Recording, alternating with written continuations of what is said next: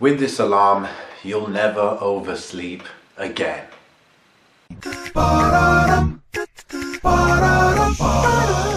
Assalamu alaikum wa rahmatullah. Zameen here with Seerah Masters, developing your mindset for success bi'idhnillah. This is another review video. I like review videos, you like review videos. Let me show you an app that I came across just last week, and so far I'm extremely impressed with it, and that's why I'm sharing it here. Now let me just give you a background first. I've had quite a history when it comes to alarms and getting up on time and not going back to sleep and this and that, and I've always known since, let's say, it's probably been 7 years now or 8 years that I've been thinking to myself, I've actually set it as an ambition, and it's been something solid in my head that I need to do it, and that is waking up for Fajr and staying awake and making that a norm in my life. And I always loved the idea of it since I heard of it. I think I heard of it from a Productive Muslim for the first time, in terms of working right from Fajr as a productivity kind of habit, right? Now, since I heard about it then, I've been trying different ways to do that, you know, normal alarms. And I remember one time I was living in a room in London, and what I didn't realize is that we were getting like poisoned by mold on the walls, because this room was like underground. There wasn't much light. Obviously it was the UK, so it was quite wet, not much sunshine, etc. And not much fresh air must have been circulating, etc. Anyway, and it seems it's a very common problem in the UK. There was mold in the wallpaper or in the walls or something, and when you breathe that in, it actually stops your body's ability to turn food into energy. So what that meant is that some days I would literally sleep for 12 hours. I would wake up, go to a lecture at university, and I'd be falling asleep in the lecture after sleeping for 12 hours. Now I had no idea what was going on. I just thought, I actually didn't know, okay? And what that also meant is that it's extremely hard for me to get up, because I would sleep for so long, and I would wake up and I would still be very, very tired. So how did we try to combat this? We didn't know it was mold at that time, but what we tried to do, we got this clock from Amazon, and it was an alarm clock which had a very kind of high frequency, high pitched noise, which kind of pierced your ears, right? There was no way you would not wake up with that alarm sound, right?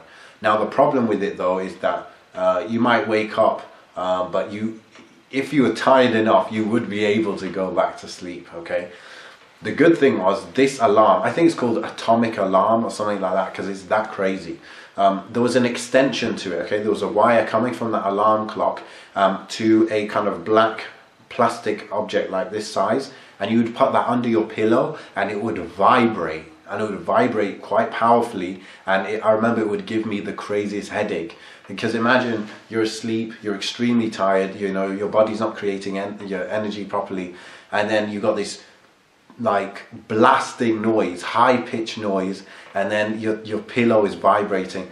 I used to get the craziest headaches, right? But I was just trying to do whatever it takes to sort this problem out.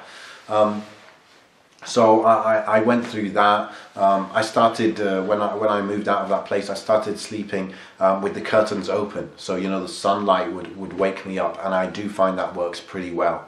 But since then, you know, I've still been doing that. But sometimes, for whatever reason, you want to wake up for Fajr, and then you do want to sleep after that. And in that case, opening the curtains doesn't seem to work, you know, because the sun will already be up and you're trying to sleep at that time.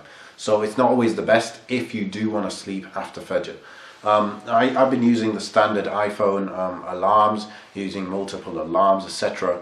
But last week I came across what I think will be the last alarm I ever use. I was considering getting a separate alarm clock, so I could keep my phone in another room when I go to sleep and have that alarm clock. But now I found this app, and I think it will replace any need I have for a separate alarm, inshallah. So it is called Alarmy, and it's alarm with a Y at the end. So Alarmy is kind of, the logo kind of looks like the Instagram thing. It's got orange and purple and reddish, you know, kind of gradient there. How it works, what makes it different, is that when your alarm goes off, you have to accomplish a mission in order to turn it off. There is no other way to turn this alarm off except to accomplish a mission. Now, what could that mission be? The two main ones that I see as being quite useful is to scan a barcode. Okay, so imagine you're in bed, you're asleep, your alarm wakes you up. Now you want to make sure you don't go back to sleep and you actually get up out of bed. So you might set your alarm so that you can only turn it off by scanning the barcode of your toothpaste in your bathroom, which means you're up, you're in your bathroom, you've turned the alarm off. Well, now you're in your bathroom, might as well have wudu, etc., and go and pray, right? Or wash your face, you know, and get on with your day. Go in the shower, whatever, right? So that is one way that you can. That's one mission that you can accomplish to turn it off. The other is to simply take a photo of a certain object, and I think it, you know, tries to match what you've taken with a previous image that you saved. But I find the barcode one works pretty well. Also, in order to have consistent lighting so it recognizes the barcode, I have to turn the light on of my bathroom so I get the same lighting and it works. So that also makes me wake up further, right? Another thing you could do is you could have the barcode somewhere downstairs or upstairs or wherever, so that you have to kind of walk pretty far to turn it off. Okay, so that's really good. There are other missions like solving maths equations or shaking your alarm really hard, shaking your phone really hard. But the barcode one is one that I find really does the trick, and that's why I'm excited about this app. So the app is called Alarmy.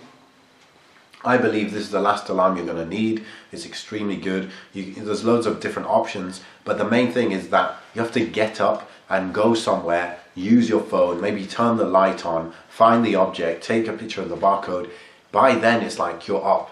The only reason that you wouldn't sort all of your problems out is if you'll just have no reason to get up, right? And for that, I would just advise you to have a kind of to-do list or have some kind of plan for the next day already done by the time you go to sleep. I would also recommend you do sleep with your curtains open, so you wake up with the sunrise at the latest. Obviously, Fajr is before the sunrise. Yeah, and obviously sleep early.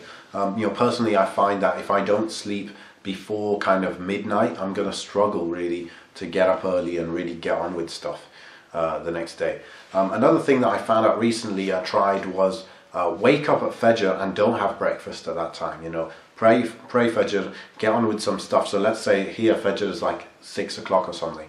So 6 o'clock, wake up, pray, etc. And then get on with some stuff, do some work until about 9ish. So 2 to 3 hours of doing stuff. You're going to be really focused. All I have is a hot cup of water.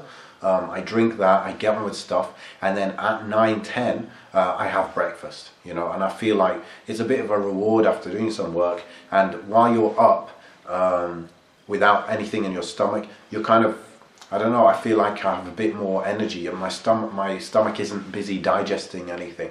Not to mention that if you sleep at, let's say, 11 and you wake up at Fajr time and then you extend that period of not eating by 2 to 3 hours, now all of a sudden you've spent a very long time without eating, which can help with your kind of metabolism and weight loss, perhaps. So that's an added bonus.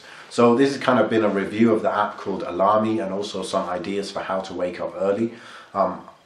Sometimes I've not been happy with my productivity, and the conclusion often, 80% of the time has been, I'm not waking up at Fajr and staying awake. That is the core problem.